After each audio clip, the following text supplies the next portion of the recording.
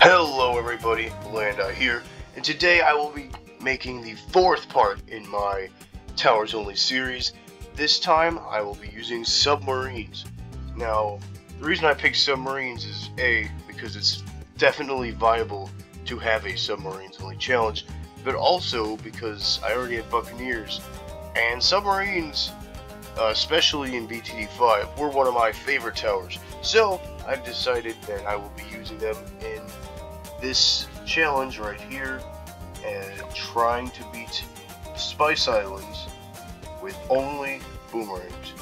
Now, if you recall, in the Buccaneers only episode, I did mention Spice Islands, but yeah, so here it is. I will be playing it just in the submarine only challenge instead of the Buccaneer only challenge. So, I mean, let's just get on with this. I'm gonna put a submarine there to get myself started off with. Alright, might lose some lives because it's the infamous round 4, but it's no big deal.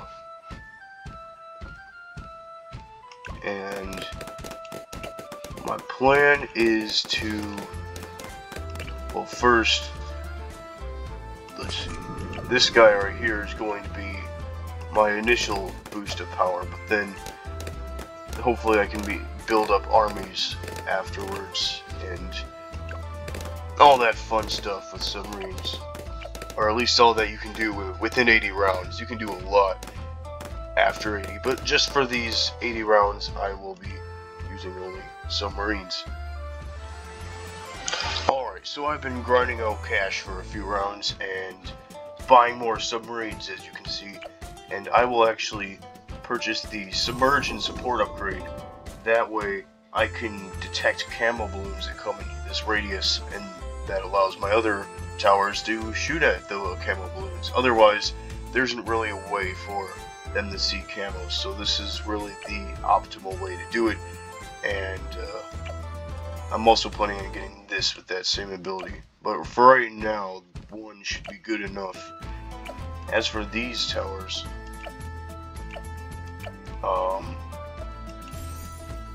let's see, I'll get longer range on both of them.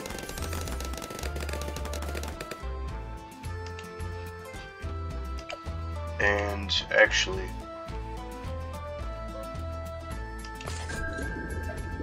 get a submarine for that place right there to expand the range, total influence of all my submarines. And yes, hopefully I can get the ballistic missile soon.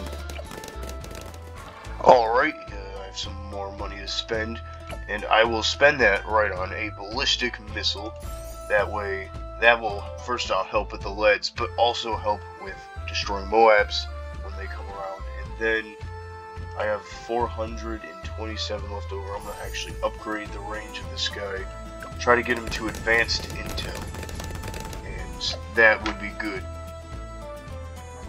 And also, sorry about my voice, I'm a little sick at the moment, so if it sounds weird, that's why. I was given a little trouble, not too much, nothing went towards the end, but there were balloons getting over here, so I see that as an opportunity to really start upgrading these more, getting more firepower, and I think I'll actually get twin guns on both of these down here.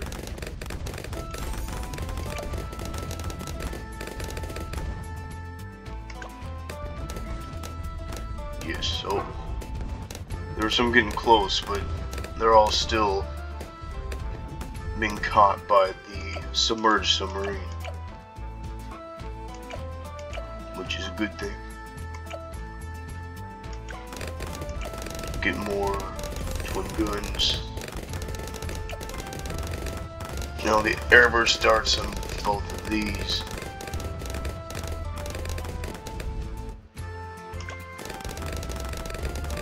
And actually, while I'm at it, I'm going to set this guy to strong.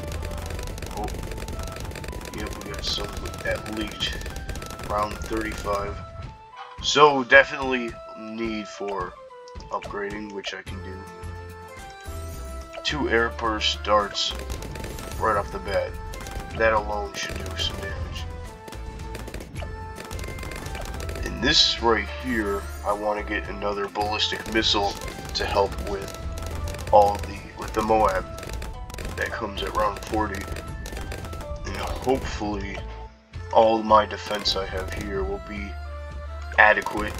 I can get more though, just to increase the range, pretty much.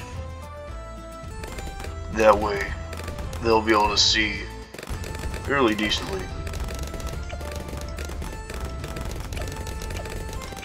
Which would be a good thing, especially with all the crap that the Moab will dump. Alright, let's see what we got. 2 first strikes, or not 2 first strikes, but 2 missiles, and then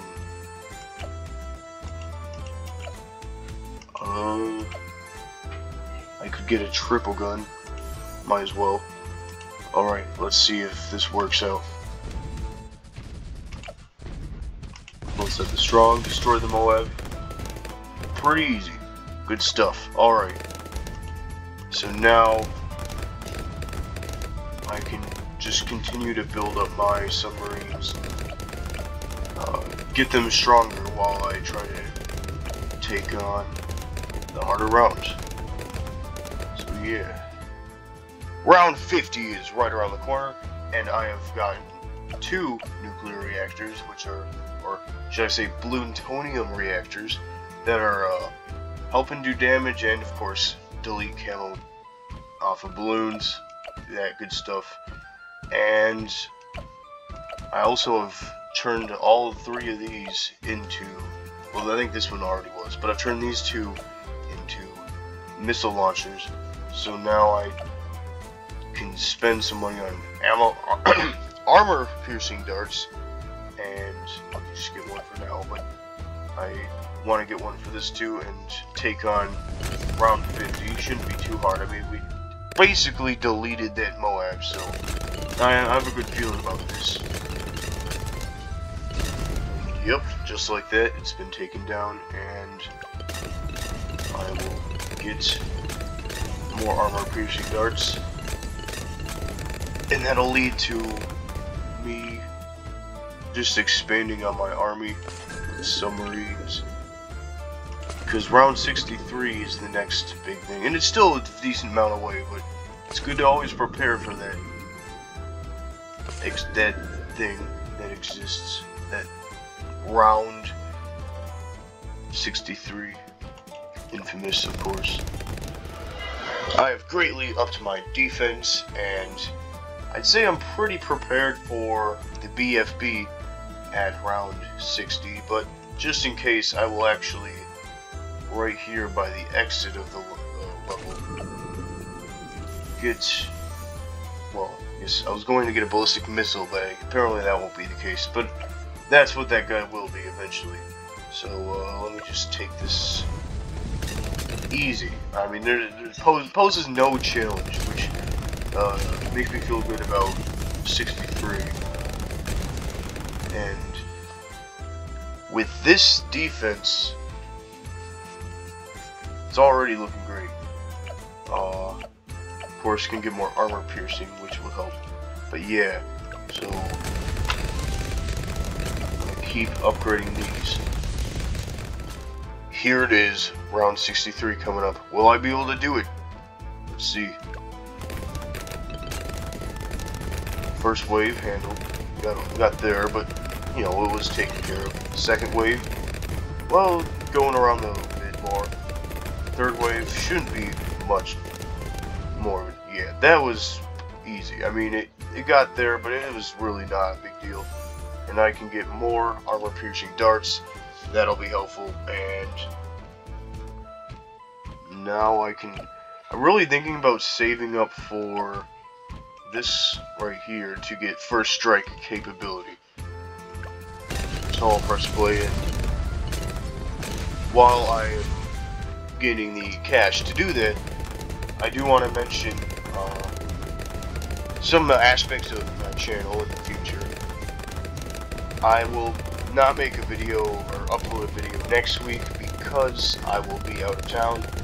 However, when I come back, which should be 2 weeks from now, I plan on really diversifying what I'm doing, not just playing Bloons Tower Defense 6. I have plans on getting a capture card for my Nintendo Switch so I can play Switch games like Splatoon 3, Mario Kart, whatever it may be. Playing games like that, and also doing reviews, and that will be fun in of itself. Add the reviews to my channel's name. So yeah, looking forward to that. It should be fun. Here it is. Eat Fresh over here can become a first strike capability, and that adds this cooldown ability right here, which if you're unfamiliar with the game, can obliterate multi-class balloons, which will be very helpful, especially for the ZOMG coming in round 80. But now that I've bought that, I feel like all I really need to do is just continue upgrading these guys right down here to armor-piercing darts, which really helps with popping, you know, ceramics and of course Moabs. I mean, these and these combined, which already do extra damage to those, it's just a killer combo for popping. And again, with the plutonium reactors, there's no real need for, I mean, that covers camo detection right there. It really is a great system, and I'd say if you don't use submarines, you're missing out, because they're really good. Especially, like, this is just them alone, which works great enough, but when paired up with other towers, they work great, especially on water levels. Again, like Buccaneers, that's their main weakness, is the dependency on water. But if you've got a water level like this, or even just a level with a little bit of water, they can really add some defense.